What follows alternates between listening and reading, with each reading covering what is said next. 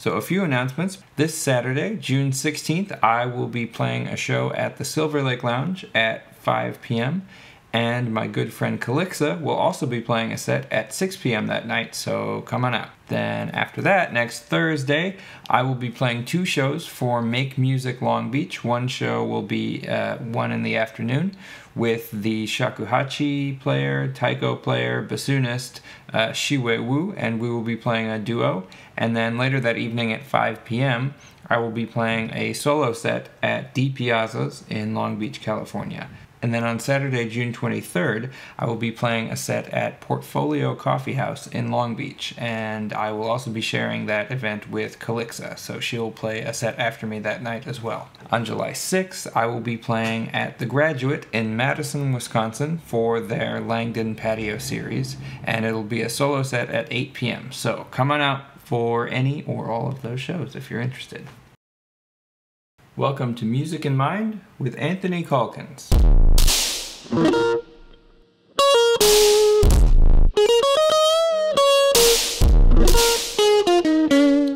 So this episode is part 2 of a discussion about Cecil Taylor. In the last episode, I discussed the lack of inclusion of Cecil Taylor's music into academic canons of discourse, and there are whole lines of improvised music that music theorists and various academics in the academy have not found great ways of discussing in an intellectual manner. So in this episode, I will be attempting just that. I will propose a way of understanding and analyzing Cecil Taylor's music that can be helpful in hearing through all those notes, so to speak. So to begin, let's listen to a little bit of his large 2-part improvisation called Indent.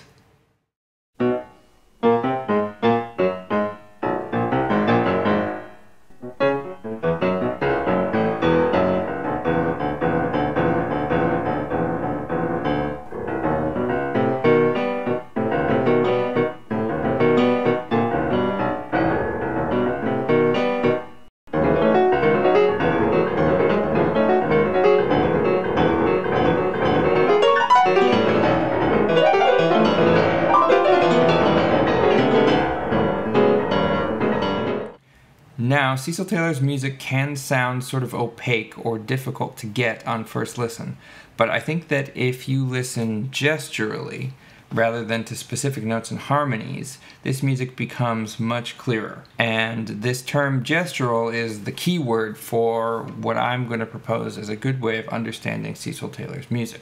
What do I mean by gesture?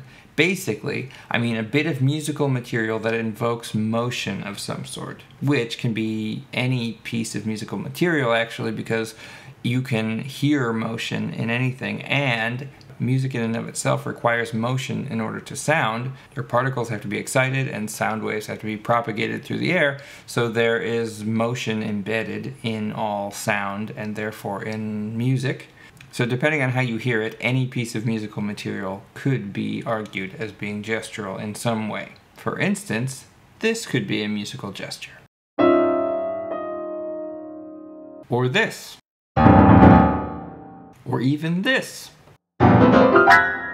When you listen to Cecil Taylor's music like this, you can hear almost a dialogue or interaction going on between discrete gestures, so to speak, which evolve and come in and out of focus over time. To help explain what I'm talking about, let's listen again to a bit of Cecil Taylor's Indent, but this time I will add some visual cues to help illustrate when these gestures come in and out and how they're interacting, and maybe it'll sort of clear up the music a little bit.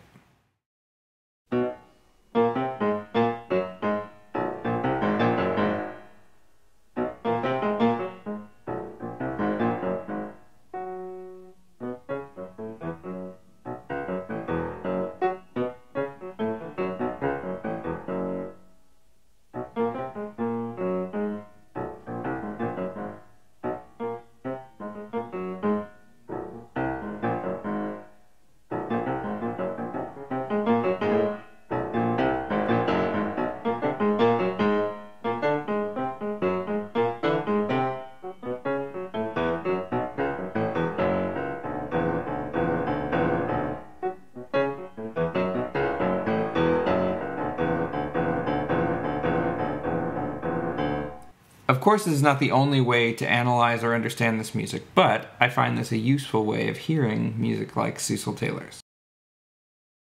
Thanks for watching Music in Mind. Please like, subscribe, and leave a comment if you have thoughts on this video. If you like my content generally, consider visiting my Patreon page, which has exclusive content for patrons. Thanks, and see you next time.